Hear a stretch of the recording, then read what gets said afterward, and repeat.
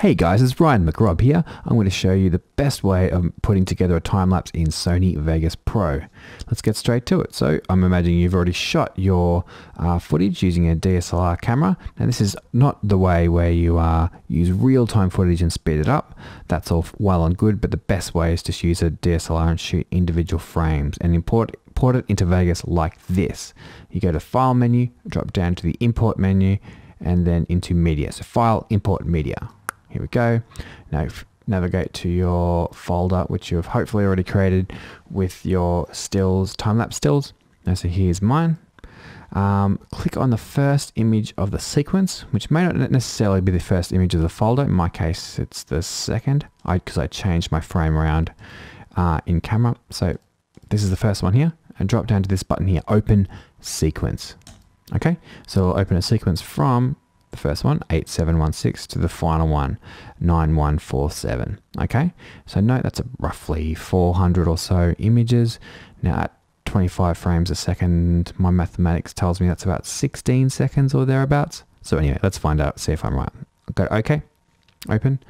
All this stuff you can just totally ignore, unless if you're a professional, you know what this means, you can change it. If not, there's absolutely no need. The only thing you may want to consider changing is your frame rate.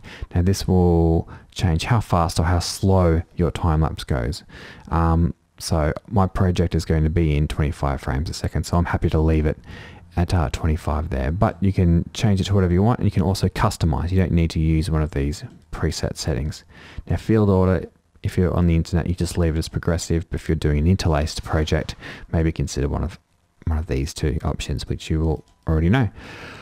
And that's it. You just go to OK. In there, it's just a metadata channel, which is not relevant. Go to OK, and boom, up here in our Project Media tab is our time-lapse sequence. Let's put it on the timeline.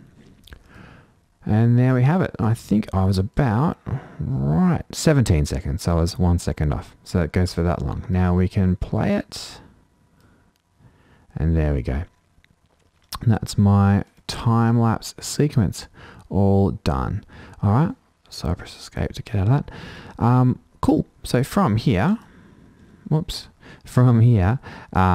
I'll do is I just need to do one quick tweak. Now if you look closely at the project here, you'll see it's 2784 times 1856. Now off the top of my head, I think that's the camera's medium JPEG mode. I could be wrong, or something like that. Either way, there's a lot more pixels than a full HD video project, so I probably can just cut that down to a 1080p project. So click in my properties, change it to one of the 1080p ones there, 920 by 1080p, field order, I'll keep it progressive, and otherwise it's all fine. Apply.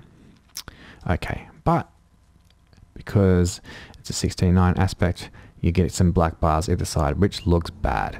So what we'll do is we'll right click on the event on the timeline, video event pan crop, make sure that's off, click on the keyframe, right click, match output aspect.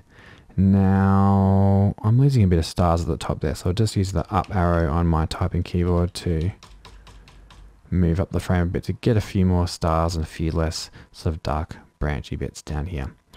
Alright, that's all done. Cool. And that's it. All done. So that's how to quickly import a time-lapse into Sony Vegas Pro.